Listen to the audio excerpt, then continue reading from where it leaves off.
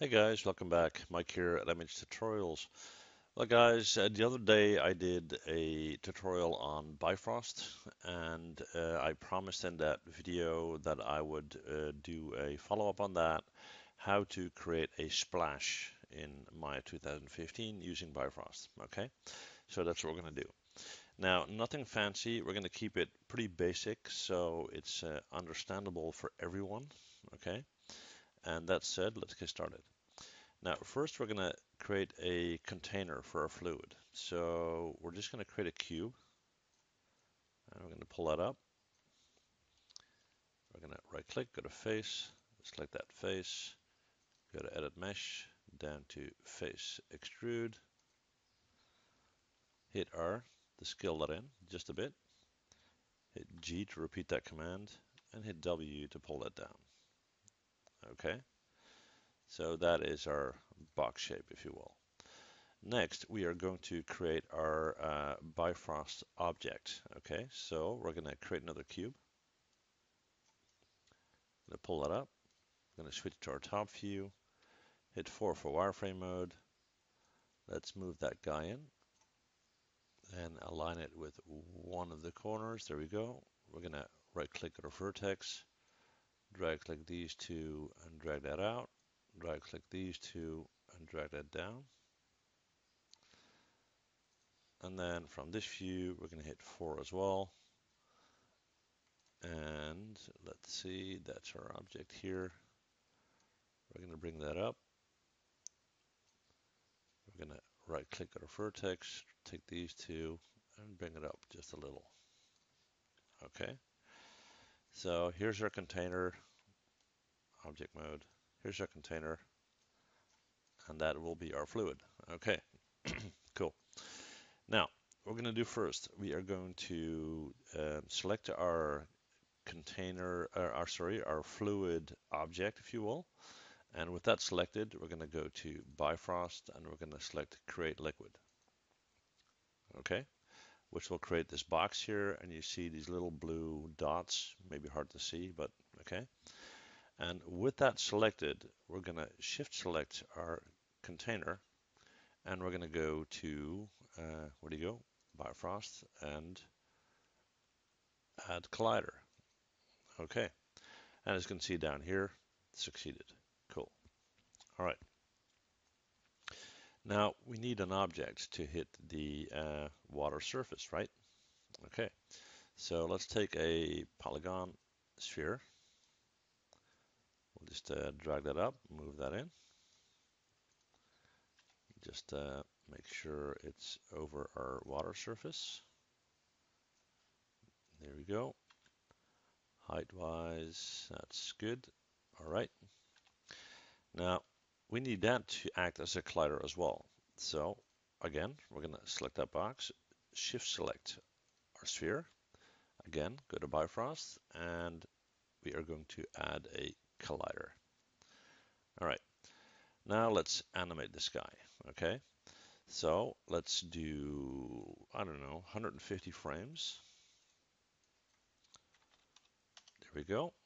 We are on frame 1. We're going to hit S to keyframe that. Yeah, there we go.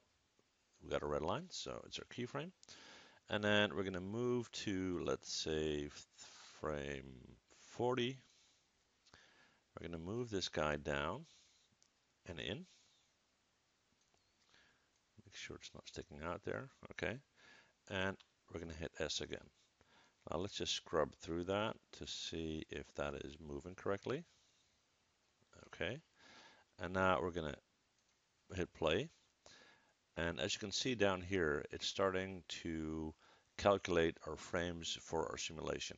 Okay. So that's going to run for 150 frames. So I'm just going to pause the video and I'll be back when that's done. Okay guys, so our frames are played out. So if I hit play, there we go. Going to go back to frame 1. Just going to select that guy. And I'm going to hit Control H to hide that object. So we just see our water, right? Now this doesn't look like much, but like I showed you in the previous video, it's really important to, when you want to get a realistic water effect, to have correct lighting, reflection, and so forth. Okay, so we're just going to quickly set up the scene a little bit. We'll take a polygon plane and we'll just stretch that out a lot. Okay, let's right click and assign a new material. We'll take something nice and reflective, so we'll do a Fong E, and we'll change that color to white. Let's take our box here. We'll let's see if we will texture that. Yeah, why not?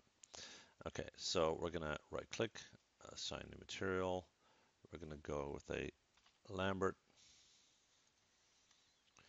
I'm going to hit my checkered box.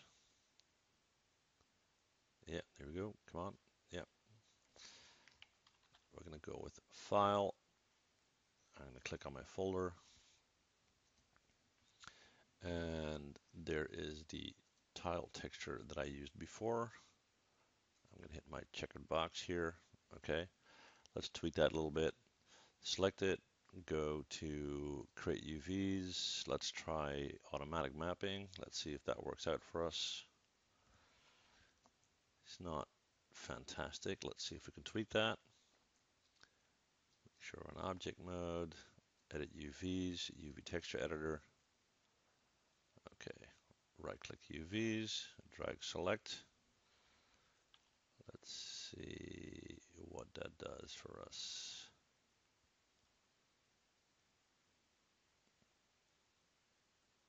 Yeah,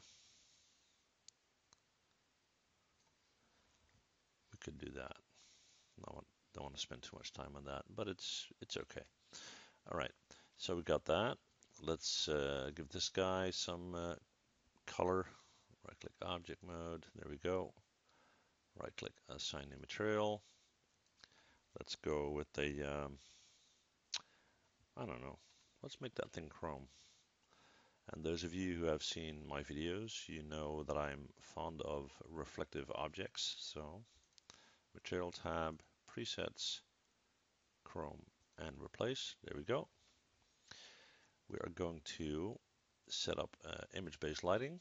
So we're going to go to our render settings. Make sure you're in mental ray because that's a requirement to render Bifrost. Okay. We're going to go to indirect lighting, sorry, and we're going to select image-based lighting. Hit create. Select global illumination, final gathering, go to caustics, make sure that's selected. That's good. Quality tab, let's do 1.5. Ray tracing's on, that's good. Common tab, we will take HD 1080. We'll select our HDRI image for our indirect lighting. And mine are right here. Let's do a, I want some diverse light actually, but yeah, we'll do this one. All right, that's nice. Then we need to find the proper frame that we want to render. Okay, so what we're going to do is we are going to, and actually we're going to set up some additional light as well. That's going to be slightly too dark. Create light, point light, pull that up, pull that out. Hit 7 on your keyboard so we can see what's going on. Actually, that's not bad. All right. Now we're going to go back to frame 1. We're going to hit play and we're going to stop at the point where we believe to have a good splash in view. Okay. So hit play. Just have that generate. Wait a sec. Yeah, I changed some stuff so it's rebuilding the animation. So I'll just pause for a sec. All right, guys, so we're all done. Now we're just going to hit play and we're going to stop our frame at a point where we believe we have a good splash. Okay, so hit play. Okay, so we're gonna drag it a bit longer. Okay. Now, let's just give this a quick render try, okay? Well, there we go, guys. This is our final render. Now, it's not ideal because it's a still image, right? And preferably you would want to see an animation, and I'll get into that in a sec. But what you can do, though, is you can scrub through your animation, and in an ideal world, you would probably want to have a situation where your object is just going through the surface and starting to move the liquid. So that would be about here. Okay, so we got a lot of water displacement, if you will. So we'll give this guy a try. Okay, so I'm just gonna hit render again. Well, guys, while we're rendering this out, you can definitely see that there's some water displacement, but it's not the actual splash that we were all waiting for, right? And one of the reasons for that is probably that the shape that's going through the surface is a sphere. So what I'm going to do is I'm just going to quickly replace that sphere by a cube to get maximum water displacement. And let's see how that looks, okay? Well, guys, here we are. Well, I replaced our sphere with this cube here, okay? And I played out the frames again. And as you will see, this has a dramatically different effect, okay? And if we want to see a big splash, sorry, check this out. Okay, we got water going everywhere, right? Very, very cool. And I'll just play that out. You see all the droplets falling down. So it looks really nice. So that said, we're now going to scrub through the scene to get to a point where we think we have a good shot to render. And maybe we'll just, let's see. Yeah, that's pretty nice. Okay, so let's do this. All right, we're just going to quickly set up a resolution gate. Yeah, cool. All right, and here we go. See you guys in a sec. All right, guys, here's our final render. Maybe you see something off. Well, the thing that you see that's off is the fact that you have water that's not moving, and that's unnatural, okay? So the best effect that you get is to actually batch render these and turn it into an animation, okay? Now keep in mind though that although it's only 150 frames, right? So that would be about a 6-second video. On my system, it would take me about 7.5 hours, right? So that's not really feasible right now. But that said, have fun with this tutorial. If you've got any questions, as always, let me know. Thank you guys for watching and see you guys next time. Bye.